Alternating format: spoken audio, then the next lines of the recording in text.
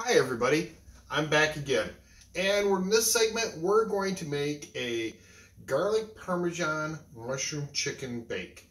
First we're going to pan sear it, then we're going to cook up our mushrooms, get them nice and golden brown. We're going to add the chicken back in, we're going to put it in the oven at 400 degrees for 25 minutes, bring it back out, remove the chicken, and then we're going to add our cream sauce and make it a nice creamy thing with Parmesan cheese, and it's just going to be delicious. So with that, I'm going to start my oven, and I'm going to set it to 400 degrees. So while that's preheating, we're going to start working on the chicken. Now the first thing I'm going to do is I'm going to turn my camera down so you can see my cutting board and get a feel for what I'm doing. I've already got the chicken thighs defrosted. I had purchased them, and I usually buy things in bulk, and so I freeze a lot of stuff, and so I already have these defrosted. I've defrosted them in the refrigerator, and I'm sorry about that with the sunlight coming in through that particular window, but once I turn this down, it won't be quite so bad. So we're going to show you what's going on here, and that way you can see both my cutting board, which that needs a little bit better view, and then we'll move it on to the skillet once we get to the skillet. So the first thing I'm going to want is some butter, and I'm going to use about 1.5 tablespoons of butter, and we're going to put that in our pan. Now I'm going to get my pan turned on, and I always use a splatter shield whenever I'm doing stuff like this. Just helps keep my cooktop a little bit cleaner and less problems that way. So first thing I'm going to do is get that going, and then we're going to start getting our chicken ready to go, and we will get that getting seared. Once that's all nice and seared, then we're going to transfer it over to a dish. So I'm going to put it in a secondary dish, and we're going to then cook up the mushrooms. We're going to re-add the chicken back to the skillet. We're going to put it inside the oven and bake it, and then we're going to take it out, remove the chicken, keep everything else inside, and then we're going to start making our cream sauce. So with that, we'll get started. And I'm going to be right back. Okay, I'm back. And I'm going to turn this just a little bit so you can see the pan a little bit better. But as you can see, my butter is now melted. So I've got the butter all nice and melted. It's bringing it up to temperature. And we're going to take our chicken out. And to start out with, we're going to place it skin up. Oh, that sounds so good.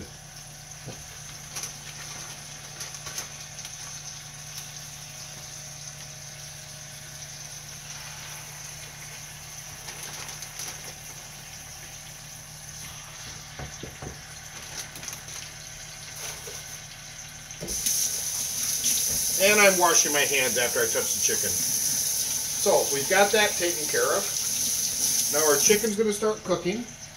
And we don't have to cook it all the way through. We're just trying to get it nice and brown. So once that gets all nice and brown, we'll flip it over to the next side. And we're going to brown the other side, the skin side next. Then I'm going to remove the chicken from the pan. We're then going to brown up our mushrooms. And I've got some other spices we're going to add, and we're going to talk about that as we go. So, I'll be back shortly. Okay, folks, through the magic of television, we're back again. And as you can see, I've got my chicken inside here. It's doing really quite well. And I'm going to flip it over now. And like I said, what we're doing here is we are just browning it. So see how nice and brown that is.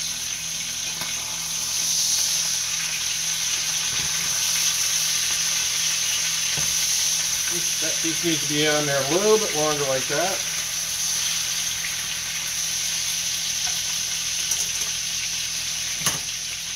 Okay, and when this gets all ready to go onto the set side, I will come back. Okay, folks, we're back, and I'm getting ready to take the chicken out so you can see how nice and browned up it is. So we got that skin all nice and brown. Oh, it's going to be delicious goodness.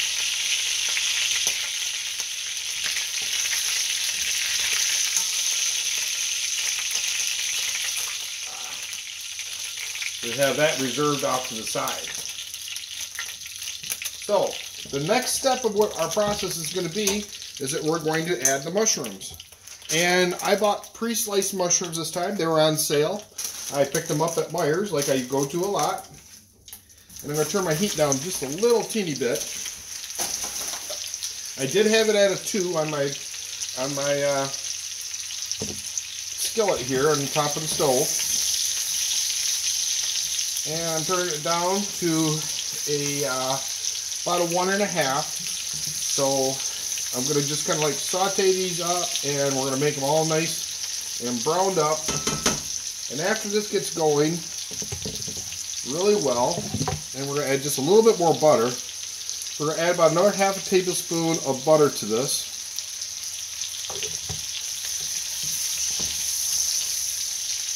And all these little brown tasty bits at the bottom, just kind of scrape them up.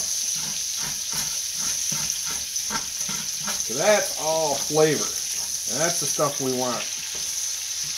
So, we're going to get that going. And we will be back again shortly. So, keep in tune as I'm going. And the next thing I'm going to do after these get going really well and get browned up, I'm going to add the garlic. Now, I don't want to add the garlic in right away.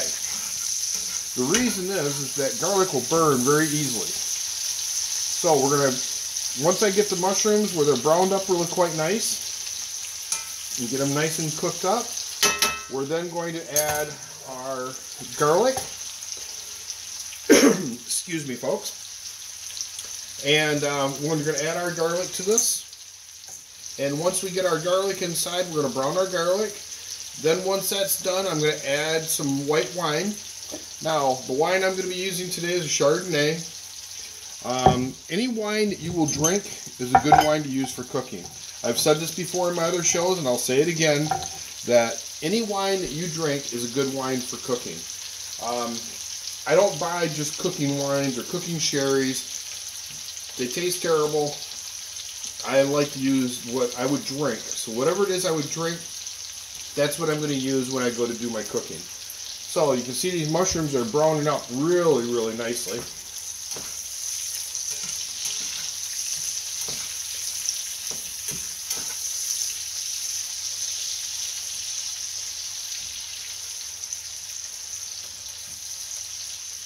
Doesn't that look nice? Okay, so we're going to let them keep cooking for a little bit. And shortly we're going to be putting in the garlic and adding that in. So when we do, I will be back. Okay, folks, we're back. And we're ready now to add our garlic to the skillet. So we've got our garlic here. And we're going to use about a tablespoon of garlic. So, tablespoon of garlic. And we're going to put in about a little bit over 1/2 teaspoon of dried mustard. We're going to add in some oregano, some dried oregano. I'm going to go with 1/2 tablespoon of dried oregano. We're going to go with 1/2 tablespoon of basil. We're going to use some fresh cracked pepper. And that's going to be according to your taste. I like pepper, and I've got a friend coming over for dinner tonight, and I think she does too. So, next we're going to be browning up that garlic with all our spices in there. Once the garlic is browned up, I'm going to be adding some white wine. I'm going to add about 1/4 cup of white wine to the mixture. After that's done, we're then going to add our chicken back in. We're going to place our chicken in the oven, and we're going to bake it at 400 degrees for 25 minutes. Now, something I did during the commercial break is I got some of my veggies together, and I'm going to make roasted veggies to go with this. So in here, I do have some potatoes. I got red and white potatoes, the mini ones. I've got radishes, and I've got carrots. And these are going to go in also. Now, I'm not going to add spices on top of these until they roast, because they have a tendency to burn. So what I'm going to do is I'm going to roast these. I'm then going to put them back in the bowl. We're going to add some more olive oil inside here, and then I'm going to add some basil and oregano to this. Mix them all up nice, and maybe just a little bit of salt. So, and that'll be what we'll have along with our food. So, with that, I take a sheet pan and I put them all onto the sheet pan.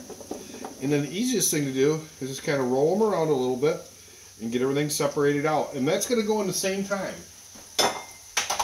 And the beauty about this part of the recipe is that those veggies are going to cook for the same amount of time as our chicken is. So we're going to put them on the top rack, but they will be all nice and done when everything else is done. So now, glug, glug, glug, 1/4 cup of white wine. Like I say, this is a Chardonnay. And the nice thing about this, it also deglazes the pan. Now the deglazing of the pan, remember I talked about all those little tasty bits? Well, that gets all those little tasty bits up and moving, and just wonderful. Okay, now we're going to take our chicken and we're going to add that back inside of our pan. And this is a very simple, fast recipe. Does not take a whole lot of prep work, especially when I bought the mushrooms already sliced. Normally I get them and I slice them myself. And see that juice in there? We're just going to pour that right in there also. Oh, wonderful, wonderful. This is going to be such a good dish. So, next thing we're going to do is we're going to put this inside the oven. So I'm going to place it at the bottom. And I'm going to place our veggies to be roasted up on the top. And that's going to go on our oven. We're going to set our timer for 25 minutes. And in 25 minutes, I'll be back. Because I won't be leaving there until probably, it'll probably be at least 12:30 probably. I have to go. That means we won't get back to Muskegon until about 1 o'clock in the morning. Because I have to go to this church, my boss's church out in Lowell. That's who we met with several weeks ago. Okay. And then the pastor wants us to come in and meet with the leadership team. Okay. And my boss he thought he had an event the 14th. Yes, please. But it's now, but it is on the 7th. He double booked himself, so he asked me if I would go do it. Well, I can't say no to boss. No, I understand. Well, let me find out for sure. I'm going to conference call him tomorrow. If you have to, you have to. And if you don't, you don't. Well, I have to go. I just have to figure out what time. Well, there's 2 more weeks after that of doing it too. So, if you can't make it this weekend, we'll do it the following weekend. And that's the weekend we're going to be taking off. Off anyway. Yeah. So, it's whatever works for you works for me. Hillary, I think she's excited to meet you, by the way, and I think she's going to make it that's a Moscato. I get that at Aldi's. Oh, I love Aldi's. How much do you think I pay a bottle? $5. No, it's like less than 3. It's like 2 something a bottle. Seriously? Yes. I love Aldi's. You know, I'm not a super cheapskate, but I like saving money on mundane things because then I can spend money on other things. And it's actually, they have good wines. But look at my closet. I got a whole closet full of it. It cost me $35 for a whole closet full of wine. I'm not kidding. It was like, you gotta be kidding me. When I walked in there and saw the prices and everything, I'm like, you're no way. There's no way it's that cheap. And it is. Did you see that they have a rosé that won international awards? Because Aldi is actually a German company, you know? Because Trader Joe's, you know, that kind of stuff, sister company of Trader Joe's. And well, I didn't know that. That I didn't know. Yeah. Oh, okay. So I've never been to Trader Joe's. I'd like to go, but I've never been to one. The one in Grand Rapids, it would be really fun to go, like... It's better than nothing for me. I know you said it's small compared to the normal ones, but... But you can, per their policy, ask them to open anything in the store for you to try. Really? Like, let's say it was some olives or, you know, whatever. Yeah, they'll open up anything. If you'd like chips, if there were some chips that you wanted to try, or olives or whatever for cooking cheese, you know. Okay, hold on, because I gotta do this. Okay, folks, we're back, and I'm getting ready to take the chicken out of the oven. So we're gonna take the chicken and the potatoes out of the oven. Oh, if you could just smell how good this smells. Oh my. I mean, look at that. Look how beautiful that's looking. And we have our roasted vegetables. So our roasted vegetables are looking really, really good. So we're going to be putting those inside of a bowl, and I'm going to transfer the chicken now over to a platter. So we'll put this all onto the platter, and look at all that beautiful stuff down there. Oh, look at that. Doesn't that look just delicious? And so what we're going to do is now I'm going to make our sauce. So the first thing I'm going to do is I'm going to add some fresh cracked pepper. And I like pepper, so we're going to be doing that. And I made a lot because I've got a friend over tonight, and she loves it too. So we've got a 1/4 cup of cream going in there. And I'm going to tell you the secret to doing this. In order to keep this cream and the butter from separating, because that's what will happen once I add heat sometimes, we stir and whisk this up first. So once this is all nice and whisked up, then I'm going to add my heat back up to it. We're going to reduce it down, and we're going to have a nice sauce. So with that, I'm also going to add in a 1/4 cup of Parmesan cheese. So we've got that in there, and now it's ready to turn the heat back on. So we're going to turn the heat back on, and we're going to reduce this down. And this is going to make a really, really nice sauce. So in the meantime, while I'm doing this, because it's going to take me a good 5 minutes or so to get this done, so you're not sitting here watching me just stir this, I'm going to turn the camera off, and we'll come back and we'll see what is the finished product. Okay, we've got this up to going really quite nice, and you can see that it's thickening up really, really well. So doesn't that just look delicious? Oh, if you could just smell what I'm smelling. Just smells just wonderful. Just wonderful. So we're going to turn our heat off. We got our heat off. And the next thing we're going to do is we're going to plate this.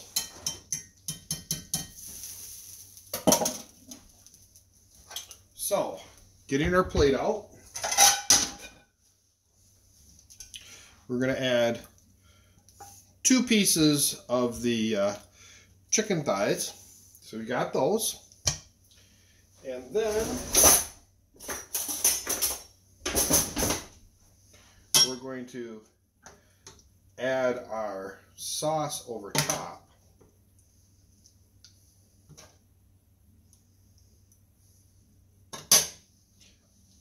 And then I need to pull my roasted vegetables out of the oven, because those are all finished now.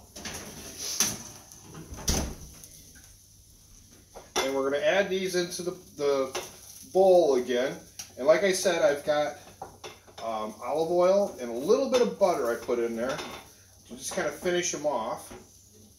Oh, these just smell so wonderful. This is going to be a really, really good meal. So we've got those in there. Let me grab a cooking spoon here real quick. I know I'm off camera, so you can't really hear me or see what I'm doing so much when it comes to that.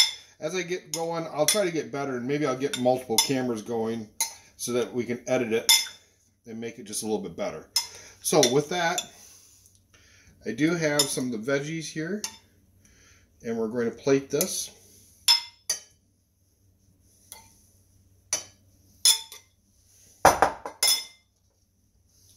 And we're going to use a little bit of kosher salt over top to finish everything up. And voila, that is our meal. So stay tuned.